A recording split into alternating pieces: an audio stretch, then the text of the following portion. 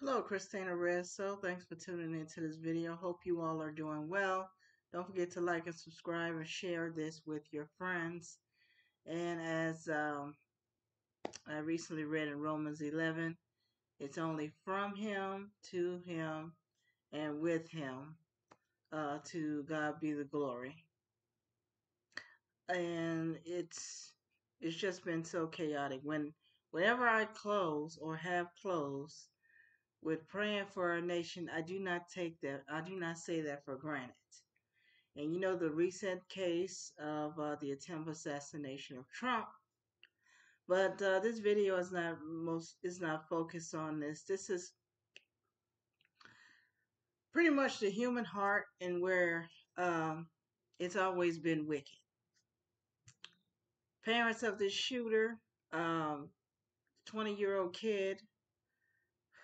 What was I? My second year of college, just studying abroad, my first year, and working in a dish room somewhere to pay for books.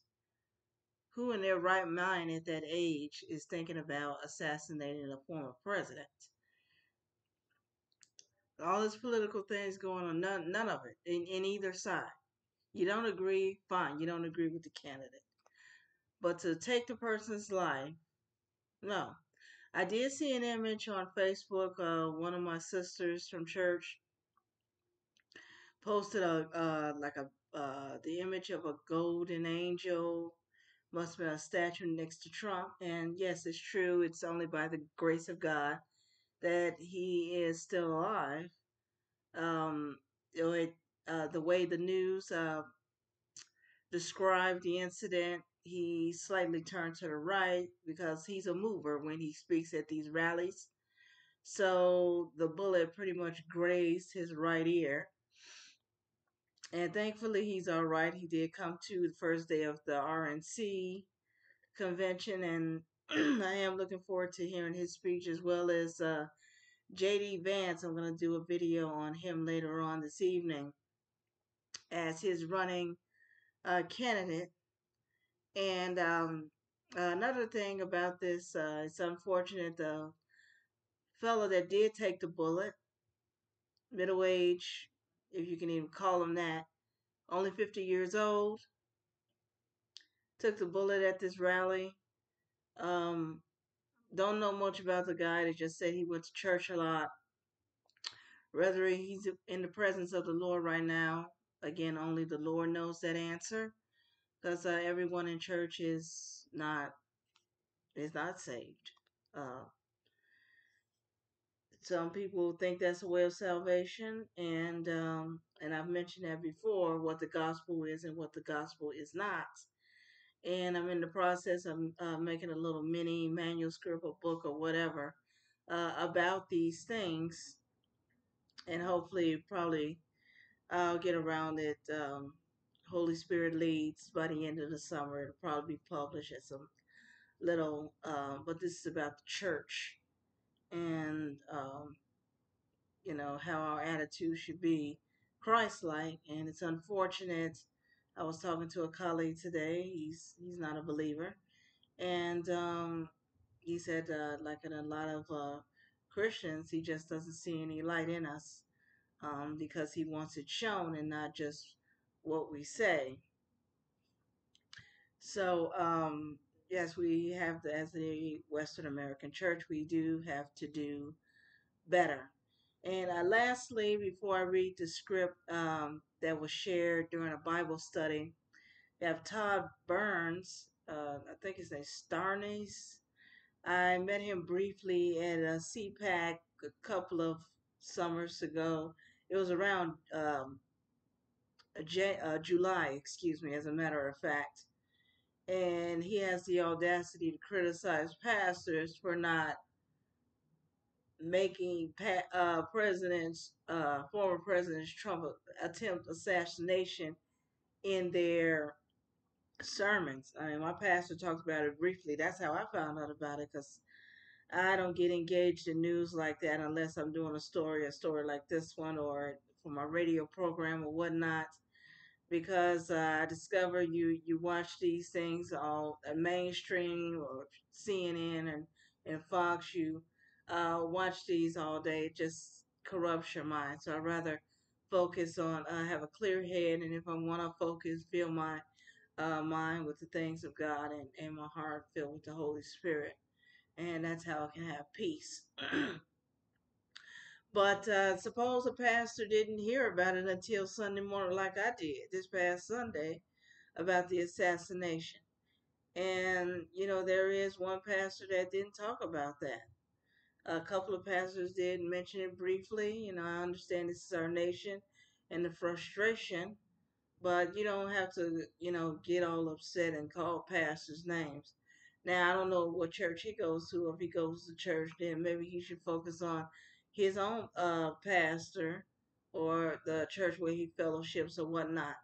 And, I mean, he just crossed the line. I'm not going to read um, the quote. If you want to know more about that, just catch the radio program on CRN Channel 6 Talk Radio, 5 Central Standard Time on Sunday.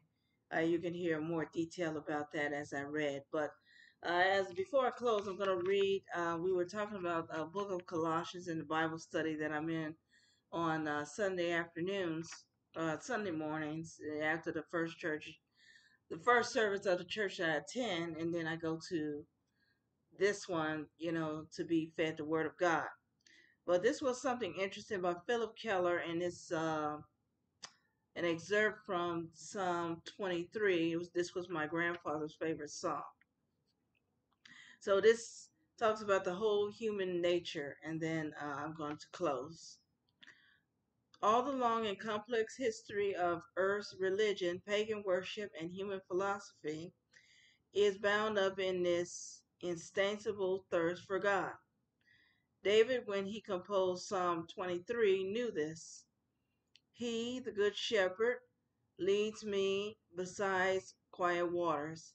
God alone knows where the still, quiet, deep, clean, pure water is to be found that can satisfy his sheep and keep fit.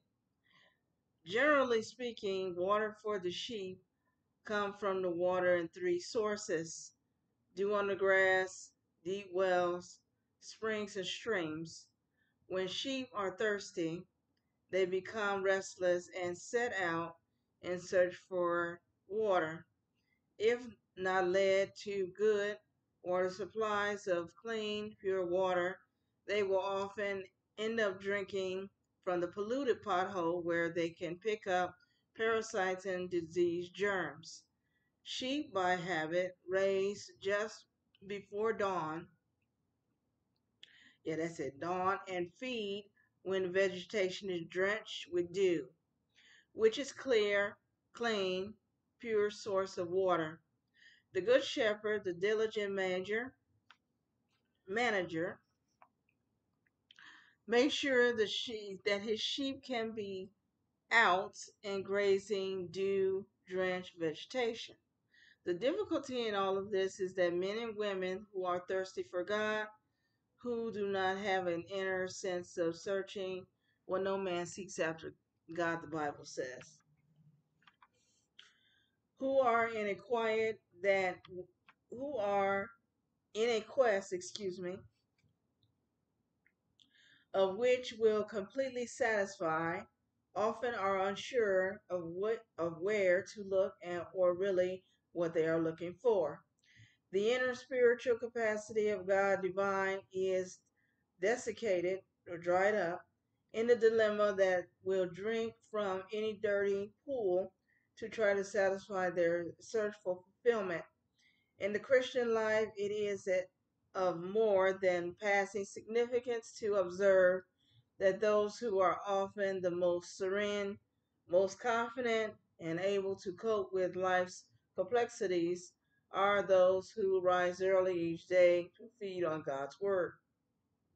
The biographies of great men and women of God repeatedly point out how the secret of the success in their spiritual life was attributed to the quiet one. of each morning. The still dews of his spirit can be dropped into my life and soul.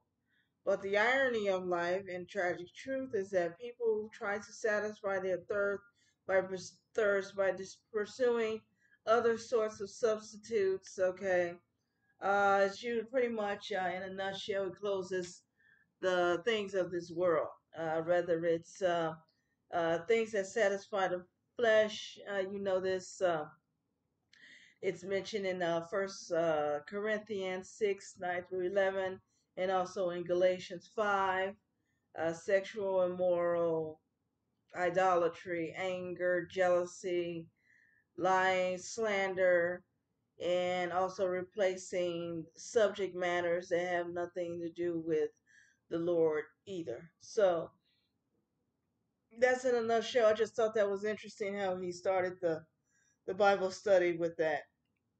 And we're in the book of Colossians, which is the New Testament, um, the book before Thessalonians. So, and that's about the whole God's character, his physical character, being the head Trinity. Okay, if you want to know more about the Godhead, Colossians is also a great book to look into. I think it's maybe 4 or 5 chapters, so you can read it probably in half an hour. Christina Red Soul, thanks for listening. Pray for our nation, our brothers and sisters under the persecuted church, and what's happening in the Middle East. And may the Lord bless you, keep you, and his light shine upon you. And I'll talk to you as soon as the Lord wills it.